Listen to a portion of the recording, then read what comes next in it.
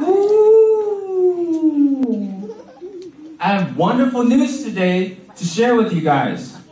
We won't be seeing our good friend Jenna today. Oh, but because she's off the island in our rescue raft. Woo! Come on, get louder. Hold on. Jenna, is that you? What are you doing here? I mean, did you find any help? Nope. Did you find anything that will get us off this island? Nope. I mean, how far did you get? Maybe 50 inches? That's about 5 feet. Yeah, that sounds about right. Then what happened?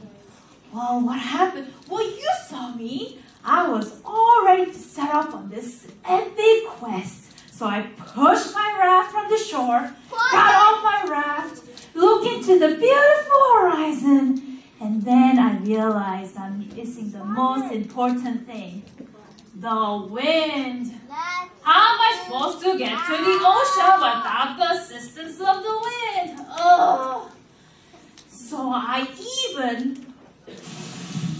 float on the sail. That gets me nowhere.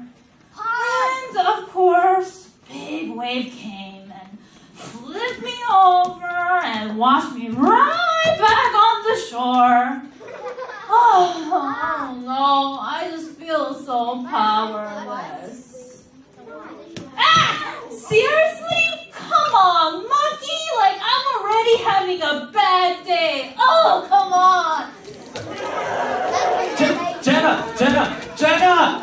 Calm down. I mean, we all feel powerless and weak sometimes. I mean, I know how frustrating it can get, you know?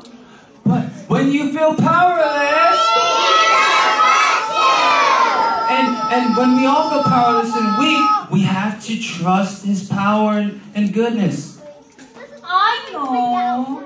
I trust in Jesus and His power.